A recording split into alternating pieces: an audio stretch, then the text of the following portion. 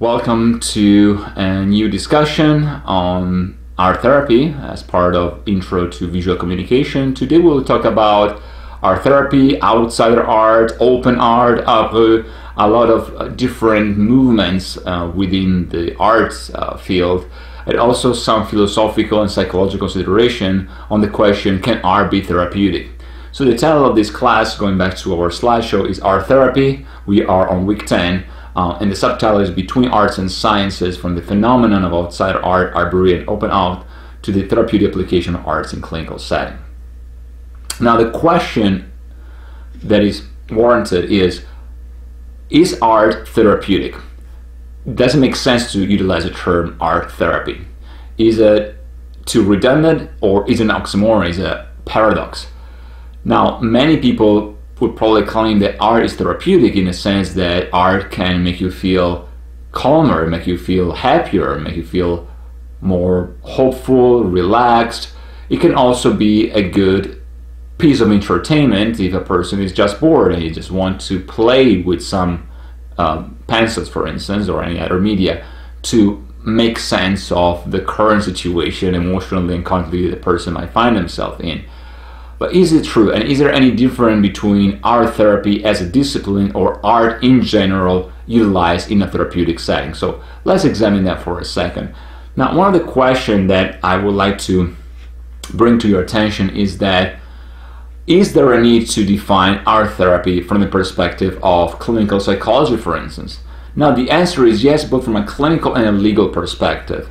In other words, at least in the United States, the legislation somewhat differs in terms of what an art therapist is and what they can do in a clinical setting. Now, we do have specific licensing certification, board certification from the American Art Therapy Association that really encourage the students that are interested to browse as part of bibliographical reference at the end of this lecture. But nevertheless, art therapy is, by defining something in very simple terms, the application of art, especially visual arts, but also to some other extent performing arts as well, in the context of a clinical treatment, especially for psychological or physical problems. Now, there is a difference between art therapy and dance movement therapy, for instance, and music therapy. Today we will focus mostly on visual arts. We will talk about dance movement therapy, performing arts in the context of therapeutic efforts, and music therapy next week.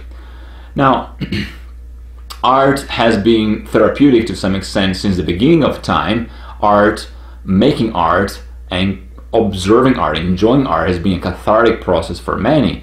It's a process that allows us for a second, maybe for a few minutes, to take a break from ourselves and to envision something bigger than ourselves. Art is also a voyage, it's a trip, it's a narrative, it's a path that will allow us to explore worlds that might be distant from us geographically, physically speaking, and yet art brings us right there in this very moment. And it's the same for narratives that are contained in classical literature, for instance, in classical painting, in visual and performing arts, cinematic arts. But art therapy was not always considered to be a part of a clinical intervention, at least from the perspective of clinical psychology. And it's also true that not every art therapist is also trained as a clinical psychologist or a counselor necessarily. And it's definitely not true that many psychologists or psychiatrists are trained in art either as part of their own treatment strategy or just as part of their own efforts to maintain a personal well-being, to be more prepared to help others. Now, there are several things that can be said about the history of art therapy. I would like to start from the United States, just for clarity from the perspective of this lecture, and then move back to the origins of the practice in Europe and elsewhere. So let's go to our slideshow. Now, art therapy was influenced by psychology, especially by certain type of psychodynamic, psychoanalytic, analytic psychology, and of course those disciplines in turn were very influenced by anthropology, sociology, and even some studies within the spiritual, esoteric, and religious theme, not necessarily related to classical theology or apologetics, but more from a literature perspective. And this was very true during 1800 and 1900 in Europe. Now, this type of art therapy as a way to investigate our preconscious, subconscious elements was the way art therapy was first utilized in Europe with the label therapeutic form of art. And that's how it was exported to the United States and elsewhere during the 1900s and the 20th century. Through the 1900s and early 2000s, especially within North America. Now, one of the reasons was the fact that there were a lot of different arts movements, which we already talked about in Europe, that attempted to either break away from the more polished construction of classically trained artists in the 1800s and move on to more a primitive, expressionist, you could say, visceral almost form of art, which was connected to other forms of art, such as art brut, for instance, and especially Dubuffet, I should say. It's also true at the same time there were many psychiatrists, psychologists, and other doctors that were interested in the creative strength of certain very gifted individuals who were also mentally ill. And the connection between genius and folly is not something new that belongs to the 1900s. It was something that was part of the philosophical and historical literature since the time of Erasmus from Rotterdam and even before him. This element of unclear, unknown, somewhat hidden, creative, divine almost power, demonic power, with demonic in the etymological sense of the term, the daimon, this inner fire, this enthusiasm for art, was something that was very known since antiquity. So one of the questions was that, is it true that art is something that can be enhanced by virtue of having a different perception of reality, whether due to psychiatric disorders or due to the utilization of drugs, for instance, or other stimulants or psychedelics, alcohol, for instance, and so on and so forth. Something that, by the way, of course, was utilized since time immemorial during rituals throughout the world.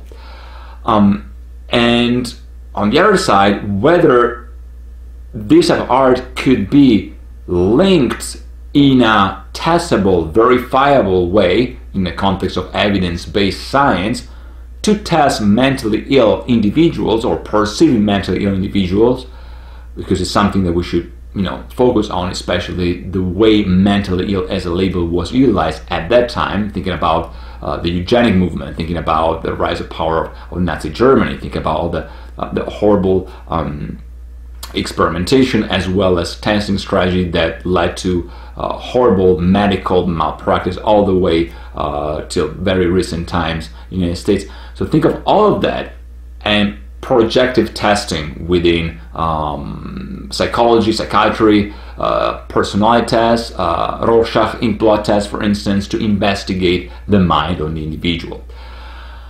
So art was, and is still used as a tool for psychological assessment and emotional assessment and even personality testing. Now, there are many testing. There's the kinetic family testing, for instance, the already mentioned Rorschach testing. But there are a lot of different systems within this psychologically framed utilization of art. Now, another thing to be said is that because there are a lot of different modalities and philosophical perspective, humanistic, psychodynamic, psychoanalytic, and so on, integrative, systemic, psychoeducational ways to look at art therapy, the very term therapy is an addendum in a sense that at this stage of development, art was to be utilized according to two main pillars, you could say. One was the testing assessment type of pillar. So you do art in order to verify or investigate certain things about the person who you think this person might have or might not have. So either the absence or lack thereof of certain traits, psychological traits, so to test. And the other side, which is the a posteriori, the follow-up, will be the therapeutic utilization of art to change something about all these traits about the person. So the ethical question here is that should and could we do that? Could we use something to change a person, in other words? Now this is a question that it's an existential question, a philosophical question that influences all types of psychological, psychiatric investigation, because it boils down to certain assumption about a person should behave, be, think, exist in this world, and strategy to make this person be, think, exist, and behave in this world according to our rules. Now, I will leave psychologically diagnostic consideration aside from a different lecture. I will include some materials at the end of this presentation. But for now, let's focus on art therapy as a way to utilize especially visual arts in the concept of therapeutic setting. Now, some of the images that you find in our slideshow here are taken from the production of Jean Dubuffet. And Jean Dubuffet, by definition, it's one of the most important proponents of art brut. Now, there are many other things to be said about Dubuffet from the perspective of collecting art and relating to these artifacts that are primitive, that are visceral, and they're connected to our deepest recess, the recess of our souls, our subconscious self, which are in turn related to other collection. And think about Hans Prinzhorn, for instance, the collection of outsider art. So the other term here that I would like to focus on is, can we understand art therapy as a thing, a movement, a structure, a well-defined artistic representation? In other words, could a person look at a piece of art and understand that this piece of art is an art therapy type of drawing, for instance? The answer is absolutely no, in a sense that unless we utilize those parameters that we discussed already last week, parameters of interpretation, art criticism, and assessment, simply from the perspective of the art system, so to verify whether this piece of art follows these parameters or not, and if it doesn't, why and how and to what extent, then we cannot have the ability to detect what this piece of art actually is. In fact, any type of art can be therapeutic, as we previously mentioned. So are there any other terms that can be useful in this session? Well, we can think of at least open art and outsider art. Now, even for these terms, to be mindful of the time, we just want to make sure we keep the conversation only on what is actually necessary for understanding.